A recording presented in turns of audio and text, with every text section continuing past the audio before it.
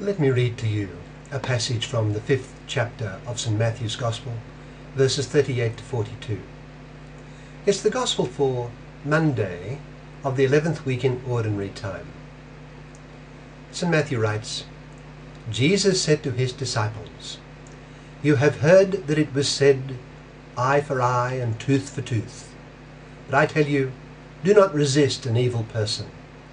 If someone strikes you on the right cheek, turn to him the other as well. And if someone wants to sue you and take your tunic, let him have your cloak as well. If someone forces you to go 1 mile, go with him 2 miles. Give to the one who asks you, and do not turn away from the one who wants to borrow from you." That's from Matthew chapter 5, verses 38 to 42. What does it suggest to us? Well, it speaks of love. What do I mean? Well, there are those who build a lot of their Christian system on particular texts of the Scriptures.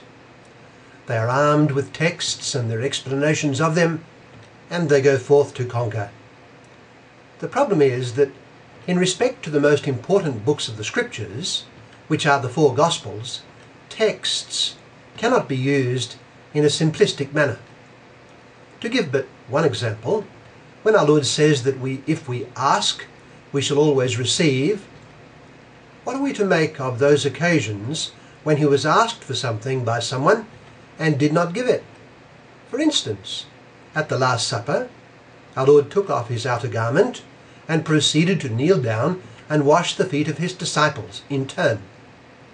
When he came to Simon Peter, Peter expostulated, "Lord, you must never wash my feet."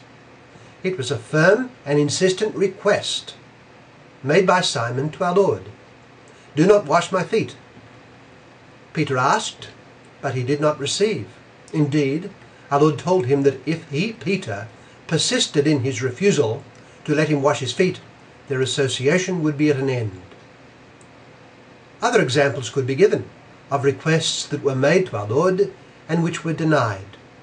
So, the true meaning of our Lord's words in any particular text must be sought, and for this a wider context is often needed, the context of the rest of the Gospel, the context of the rest of the Scriptures, and the context of the mind and the tradition of the Church. The same Holy Spirit who authored a particular text and the particular Gospel of which that text is a part, and all 4 Gospels and the entire Scriptures, is the same Holy Spirit who guides the Church in her understanding and statement of the doctrine of revelation. This is the broader context in which we must situate any particular text of Scripture. That is not to say that in order to understand a particular passage, the reader must necessarily and always launch into a lengthy investigation of those various contexts. It does mean, though, that one's mind should be formed within this broader context and tradition in order to interpret well particular elements in that context and tradition. In order to understand well the teaching of Christ, one should strive to put on the mind of Christ, and that mind is the mind of the Church.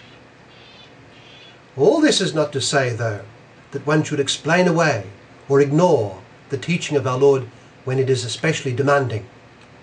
Our Gospel today is a case in point. If one thinks of the sweep of human history, the attack of one man on another is always met with a counterattack, unless self-interest and prudent strategy advises otherwise. The general law is that an eye is given for an eye and a tooth for a tooth. And it very often goes beyond this to double or treble measure. The response to an offence is anger, and this anger leads to violence. Of course, crimes in society must be punished by law. But the question here is the pattern that prevails in the human heart. There has always been a great deal of violence among human beings. That is the pattern in human history, and it means that there has always been a great deal of violence surging in the human heart. There is anger and resentment in families, among clans and tribes, within and among societies, and across the face of the world. The instinctive conviction among so many would be that to expect a peaceful response to an offence is unreasonable. An offence cannot be suffered to go unanswered and unrequited. But now, Jesus Christ has come and has declared a new law. There is to be a new pattern, and it is based on his practice. You have heard that it was said, eye for eye and tooth for tooth. But I tell you, do not resist an evil person. If someone strikes you on the right cheek, turn to him the other as well.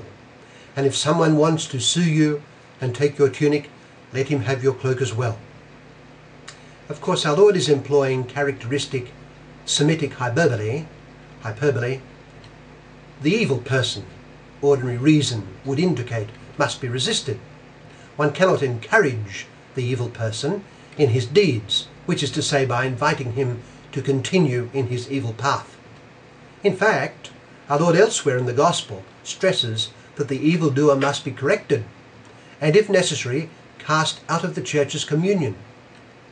But what is manifestly clear is that Christ is commanding that evil must be met by love. Love is the answer to hate. Love is the answer to offence and evil. The Christian overcomes evil by the highest standards of good. So what can we take from our gospel passage today that I read earlier? We must put on the mind of Christ and make his heart the model of what ought to be going on in our heart. The true battleground of the world is the heart of man. We think of the troubled spots of the world, the terrorism, the clash of forces, the threats to world peace. Rather, there is a world war going on in the hearts of men.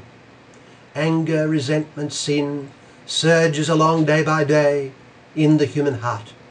And this has to be replaced by the Spirit of Christ. We must learn to love from the heart in imitation of the Master. And this is possible by the power of grace. Come, Holy Spirit, fill the hearts of your faithful, and kindle in them the fire of your love. Yes, let the fire of love grow, the love of Christ, and let the fires of hate be quenched.